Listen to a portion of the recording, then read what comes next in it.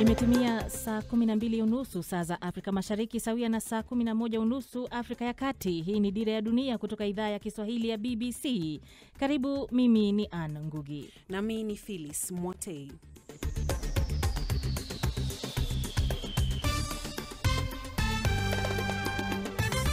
Tulionayo katika Dira ya Dunia: watu 9 wamefikishwa mahakamani mkoani Kilimanjaro kaskazini mwa Tanzania kujibu mashtaka ya ubakaji ya wanafunzi na watoto wa kike wapatao 19.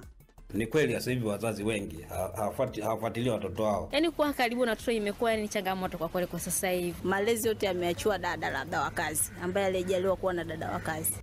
Ripoti mpya inasema kuwa kiwango cha deni kutoka nje ya kutoka bara Afrika kinazidi kupanda. Je, athari zake ni zipi? Na huku maadhimisho ya ulimwengu kuhusu ugonjwa wa saratani yakiendelea, tunauliza, licha ya juhudi nyingi kufanywa kukabiliana na ugonjwa wa saratani, je, kwa nini bado hali hiyo ya ugonjwa unaongezeka?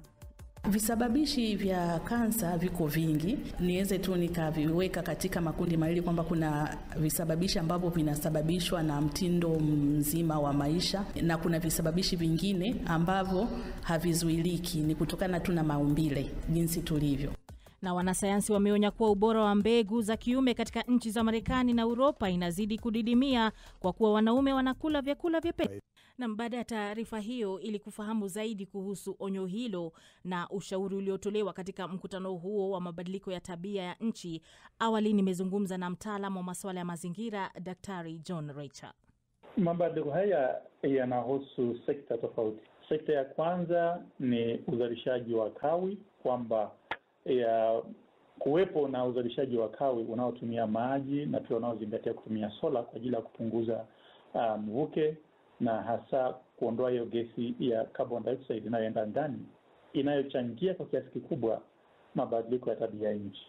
Sekta ya pili ni ujenzi, hasa ujenzi wa nyumba pamoja na hata miundombinu, ya kwamba kwa ujenzi pia uweze kuzingatia teknolojia mpya za kupunguza hizo gesi zinazochangia mabadiliko ya tabia nchi. Na sekta ya tatu ni viwanda, kwamba viwanda vitumie miundombinu tofauti ya uzalishaji kwa ajili ya kupunguza, hasa kutoa gesi ya carbon dioxide kwenda angani, na uchukuzi kwa ujumla, ya kwamba uchukuzi pia uchangie kwa kiasi kidogo kwa kupunguza hizo gesi kwenda angani. Nimeona kwamba sekta hizi ambazo zimezungumzia bila shaka ni serikali ambayo inahusika pakubwa katika kuongoza mabadiliko hayo, sio? Ndio. Kwa hivyo tuseme, kwa mwananchi wa kawaida anafaa ajue nini anapopata ripoti kama hii?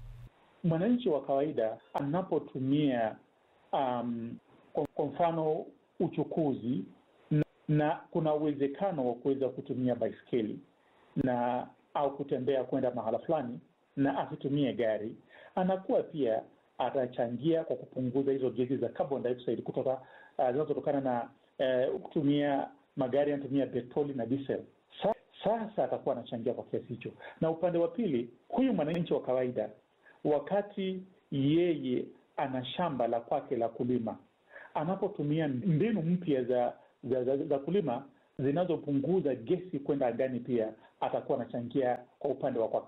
Naam, tuzungumze kuhusu athari za jinsi ambavyo wataalamu wanasema kwamba iwapo mabadiliko hayo hayatafanywa kwa haraka, athari kuu ni kwenye maisha ya majini. Haya yanamaanisha nini haswa? Athari za mabadiliko ya tabia nchi ni kwamba ile theluji inayokuwa kwenye sehemu za baridi inayeyuka kwa haraka sana. Kwa hiyo kiwango cha maji katika sehemu za baharini, hasa bahari kama Pacific, bahari kama Indian Ocean na ile ya Atlantic, kunakuwa na ongezeko la ile level ya maji kwa angalau kama sentimita 10 hivi.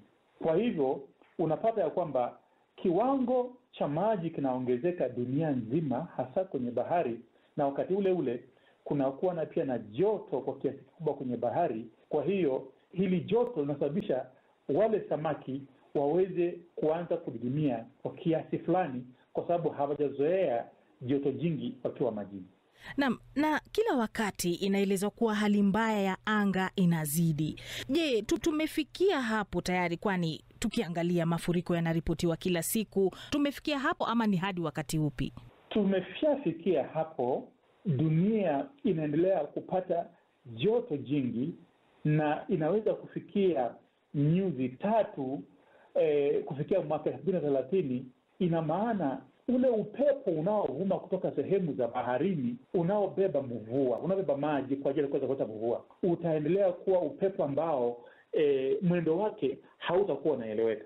Kwa hiyo ina maana sasa kwamba majanga ya kuwepo kwa ukame zaidi na pia mvua kunyesha katika misimu tofauti ikiwa haieleweki ni hali ambayo itazidi kuwa mbaya zaidi siku za usoni.